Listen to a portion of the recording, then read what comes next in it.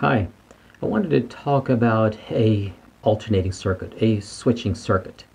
Now, since we're talking about circuits, we know that on a circuit you have to have your power supply.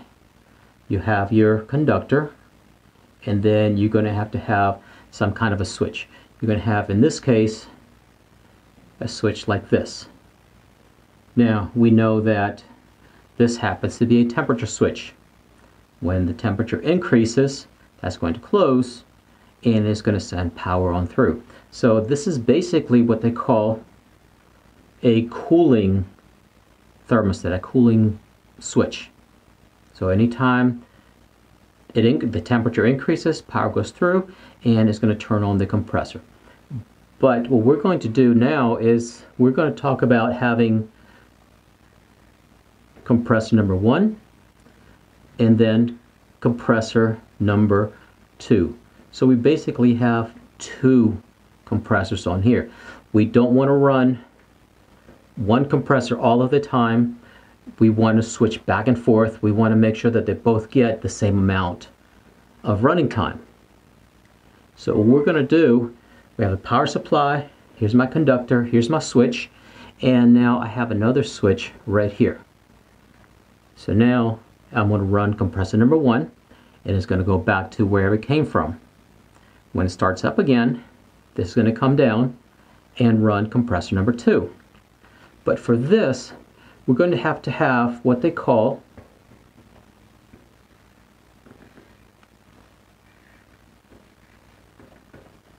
an alternating relay. Alternating relay. What this relay is going to do is it's going to switch this back and forth. But because it's a relay, we see that it has the switches right here. It has that switch. So we're going to have to come from here and we're going to have to feed power to this because this is an electrical component. Got to have power coming in. At the same time, we're going to have power going out. Again, that's a relay.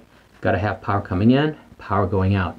At the same time, we need to let it know that the compressors are running. So now we're going to have a power supply like this.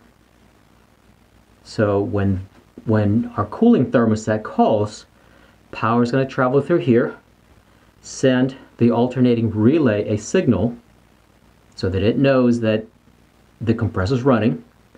The compressor is going to run. Now, once this satisfies, it's going to turn power off. This relay is going to move down here. So when it calls for cooling again, power is going to go through here and run compressor number 2. When this is satisfied, this relay is going to switch back up here. Once it switches up here, compressor number 1 is going to run. So now we have an alternating relay in this circuit. Because of that, we're going to alternate between lead and lag compressor. We're going to be switching both of these compressors. Now this relay, this relay is going to have different connections to it, like we just saw. So we're going to have connection here. Let's say this is A1 and this is A2. So this is for your coil. That's your coil coming in. This is going to be your signal so that it knows that the compressors are running and that the compressors have been shut off. Then you're going to have 2 other connections so that you can run compressor number 1 and then compressor number 2. So we're going to alternate between the 2 so that we can keep the same amount of time on both of these compressors, and we're alternating from one to the other.